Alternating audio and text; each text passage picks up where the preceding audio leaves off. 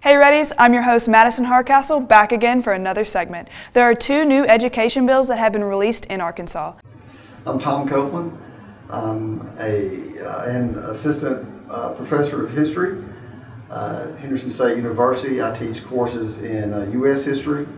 My courses include both the U.S. history surveys, and I also teach a course in the Civil War, a course in women's history.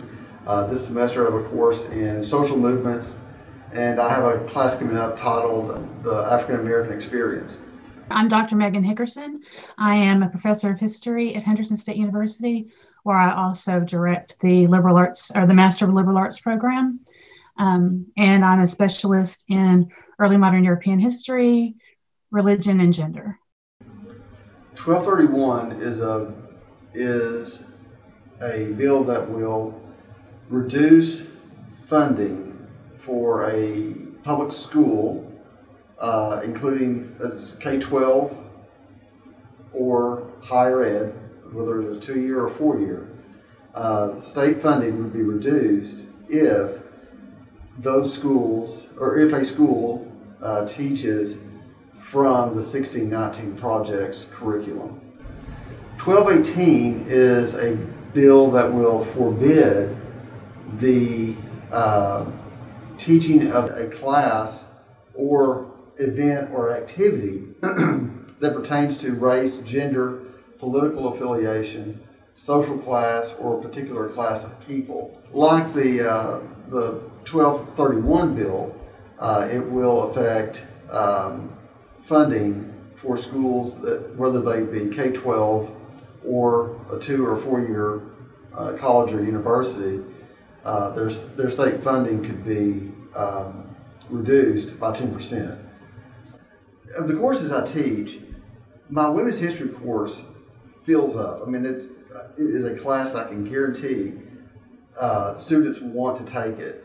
But that class would be forbidden if the House Bill 1218 is signed into law. And likewise, I teach a class on the African American experience, which would be forbidden if House Bill 1218 is passed into law. I teach a class in the Civil War. It's probably one of the most popular classes I teach. It fills every semester. But you cannot teach the Civil War without having an honest discussion, an honest dialogue about race. So, in many ways, this bill would have a profound impact on the courses that I teach. And I would say that judging by the popularity of these classes, it would deeply affect the students because they would not be able to take courses that they want to take. There's also, and I'm thinking about this in terms of like students on the one hand, faculty on the other, faculty administration on the other.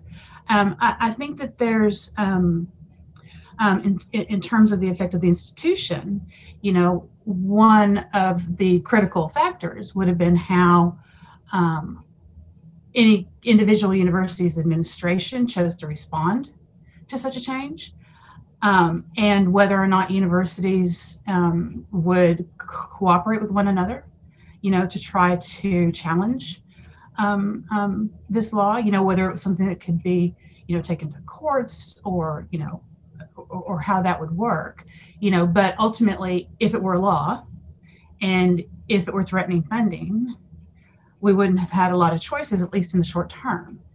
Most publicly funded universities in the state of Arkansas, and ours is certainly one of those, you don't have a whole lot of wiggle room when it comes to money and funding. If implemented, these bills are setting up a new normal for the education system in Arkansas schools. Thank you again for tuning in.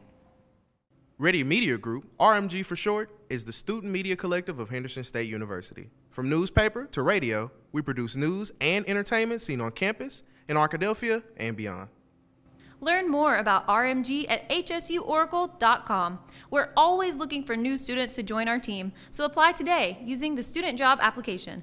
Find it under the Contact tab by using the website search bar or by going to hsuoracle.com/jobs. While Henderson is known for its pride and our ready spirit, a pandemic can shake that up in the blink of an eye.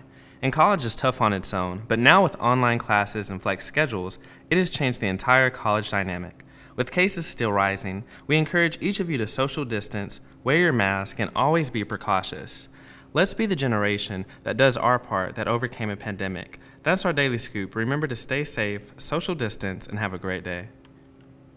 Aren't you tired of being uninformed about the happenings of your college campus? Every other week during the semester, the Oracle publishes a new issue dedicated to all things Henderson.